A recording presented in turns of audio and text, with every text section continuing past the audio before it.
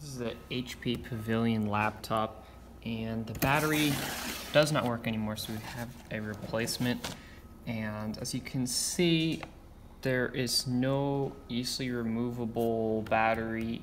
That the battery's actually on the inside of the laptop, so you have to disassemble it partially in order to replace the battery. So the first step is to use a little screwdriver to peel back the rubber tabs and these that will reveal screws. Take out the rubber piece entirely. In fact, just loosening the screw will be enough, and then lay the rubber back down so that the screw doesn't fall out whenever you're turning the laptop around. Next, remove the screws that are visible.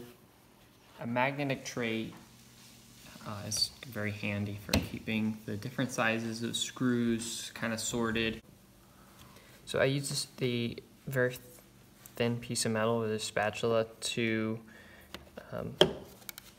kind of pry in this direction and get into the crease, and then turn this way and it will pop out, and then I can kind of follow in that direction and continue to pull the pieces apart.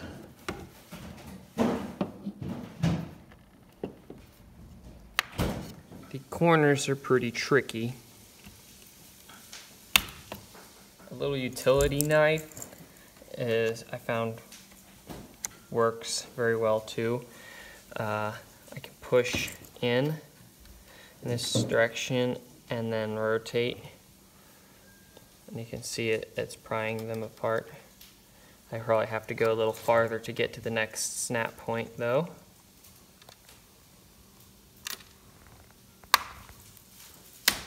If you can land the tool right in the area where the snap point is, it'll work a lot better. If you're far away, say if you're in between two of the snap points and you're trying to go in the middle, you're gonna have to pry really hard as compared to if you go right at where the two pieces are joined. So, and that's guesswork until you've pulled it apart for the first time.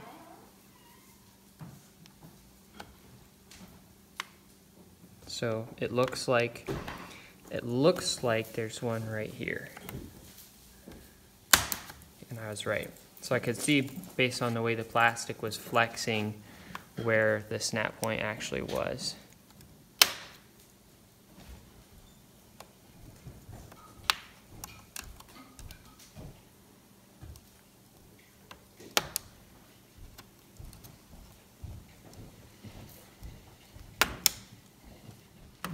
All right, that corner came apart okay. So at this point, I have enough that I might be able to do it by hand carefully. Now I'm on the side with the Ethernet port, or opposite of the optical drive, because I think that there's one more snap point on this side. So I noticed that this screw, even though it felt loose, was still holding on a little bit, so I put pressure and then I turn the screw until it pops free. So I'll just do that to this side too. Except no, this one's already good. Okay. So now I'm going to try to work on the bottom. Alright, so at this point the optical drive will actually come out entirely, and you can see that is the SATA connector. There are a couple snaps along the back, and so there's one right in the middle. So I kept thinking there was something in this area that was holding it down. I realized there's actually a second screw. I didn't peel the tab far enough back. So once this guy's out, by golly, look at that. All right. And sure enough, there's a second screw on the other side too. All right, let's see what happens.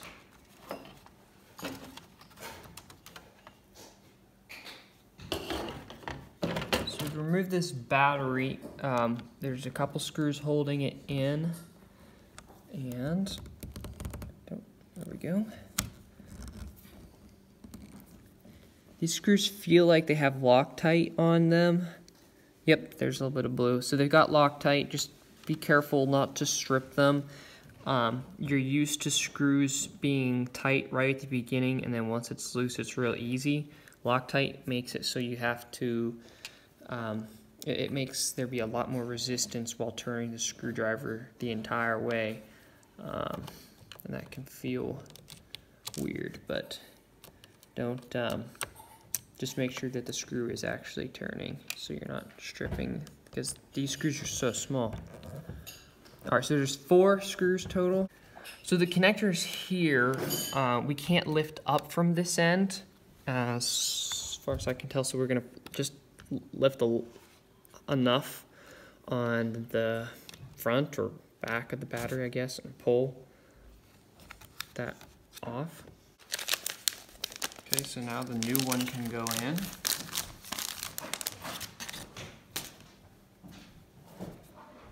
Just gonna compare them. It looks like all the holes are the same.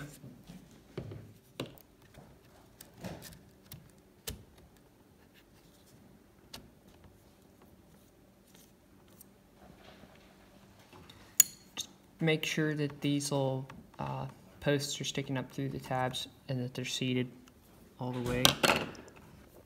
And with that, we'll put the screws back in.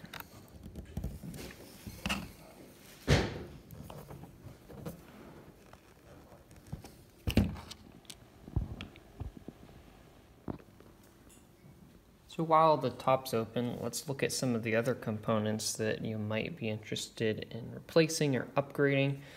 This is the hard drive. It's where all your files are stored. If you wanted to upgrade to a solid state hard drive, you could buy, they're pretty much standard, just get a 2.5 inch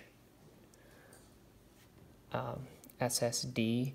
And this is the 2.5 inch dimension. I mean, they're pretty much all like that. And then it has this SATA port, which this isn't a SATA cable, but it goes into what this appears to be an adapter that then plugs into the hard drive. So the hard drive you buy won't have this adapter. You'll just, but this adapter should like mate with the hard drive you buy. Anyway, and here's the RAM card. I don't see it written on here how much RAM it has, but note that there's a second RAM card, which means that we could, if we had a spare, we could add more RAM to this computer. While we're at it, I'm going to add an additional 8 gigabytes of RAM, which could be a nice thing. This is the Wi-Fi card. And sometimes those also have Bluetooth. That I don't know if this computer has Bluetooth. The fan, of course, is important to check the airways to make sure that nothing is blocked.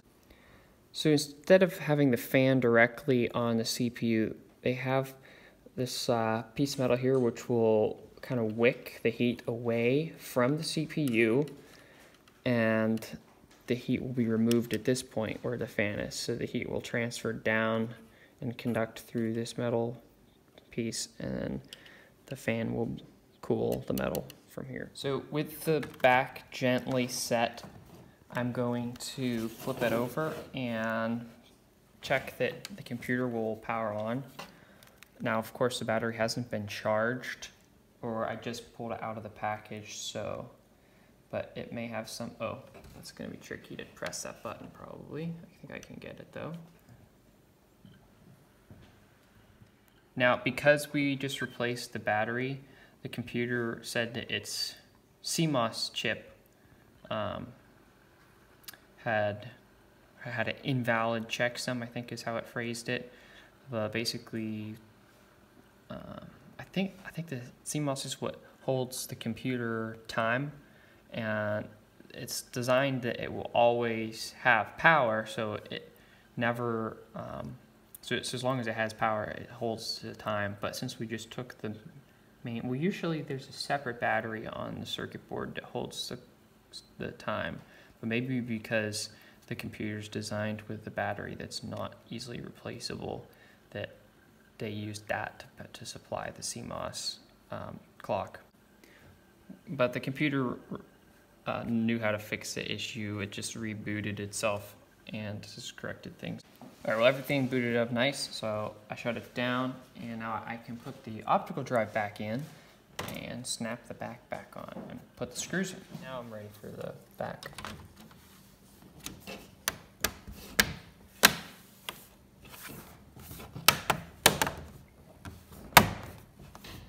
All right, so just kind of go around and hit all the tabs. Now, this laptop actually had two sizes of screws. These little short ones go in the front, and there's only two of them. The longer ones are what are used in the rest of the laptop.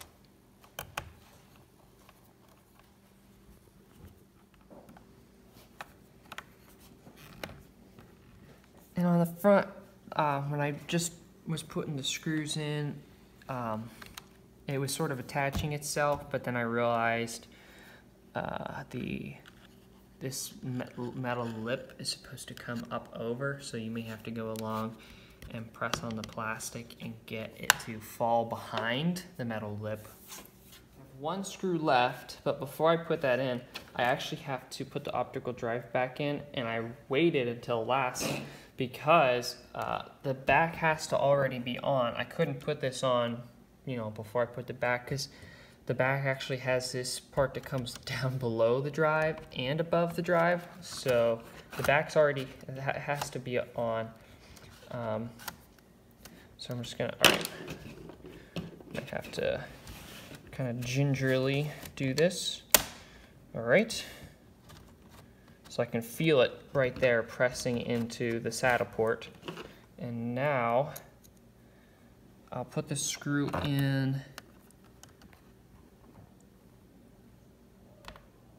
I can check my work by pulling on the optical drive and seeing that it doesn't slide out anymore. All right, this will be the final reboot. I think that